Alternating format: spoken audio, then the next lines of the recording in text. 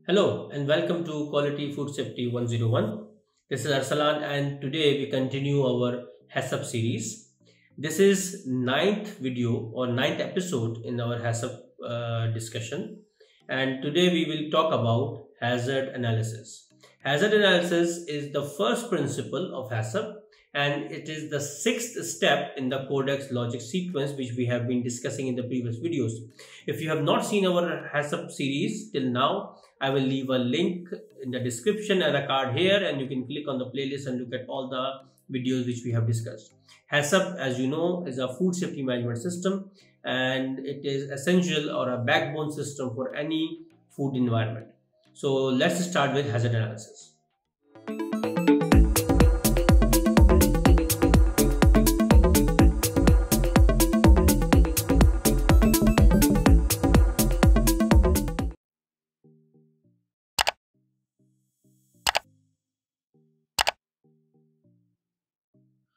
So hazard analysis, as the name suggests, is all about analyzing the hazards.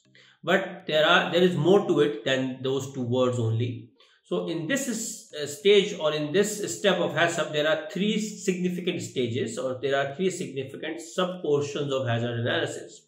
The stage number one or portion number one is about listing all the potential hazards which are there in each process. In the flow diagram, you have listed or made a flow of all the processes. So you list all those processes, and in front of each process you will write down the potential hazards. It can be microbiological, physical, chemical or allergenic hazards based on the scope and term of reference which we have discussed previously as well. So look at those videos. Once you list the hazard, you have done the stage number one. In the second stage, you will do a proper hazard analysis where you will identify the risk and the severity of each hazard and then determine whether that hazard is significant or not significant.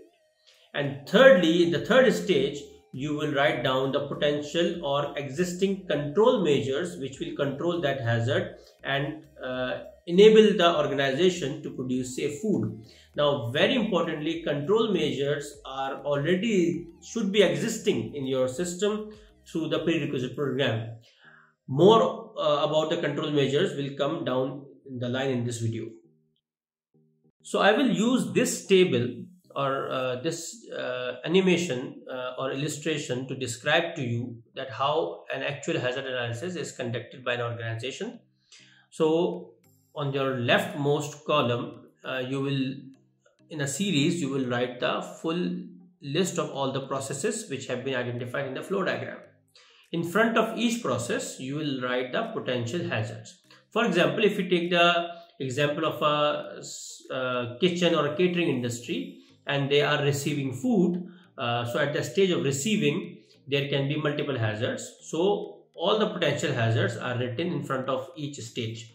So in my case, or in this case, as an example, I am writing the hazard of microbiological multiplication. So if the receiving is not done at correct temperature, there is a chance that existing microorganisms in the raw material will start to multiply during transportation, and it's a hazard for us. Another example of a potential hazard at this stage can be contamination. So if the food is not secured properly during transportation, there can be multiple types of contamination which can be physical, chemical and also cross contamination of other food items as well. So all these hazards we have listed here. These are potential hazards. Another example we'll take is just to carry the example forward and just to explain to you the proper concept of hazard analysis. We'll take another example of this process step of cooking. So cooking is a heat treatment. So for any heat treatment where you are trying to kill microorganisms, one of the most important potential hazard is survival of microorganisms. So if we do not cook the food properly, the microorganism will survive and then later on can cause food poisoning to the people. So that is a potential hazard here. So these two are our example process steps, and we will carry these two steps throughout this video and explain to you how hazard analysis happens. So this is the stage number one explained just now, that first you list down the processes and in front of each process you list down the potential hazards. So this is the end of the first stage of HACCP, where you will list all the potential hazards along with each process steps. Now in the second stage, we will discuss about the risk assessment or risk analysis of each hazard. So that will be coming up in the next video. See you in the next video. Please do subscribe to our channel, and your support is always most welcome. Thank you. Goodbye for now.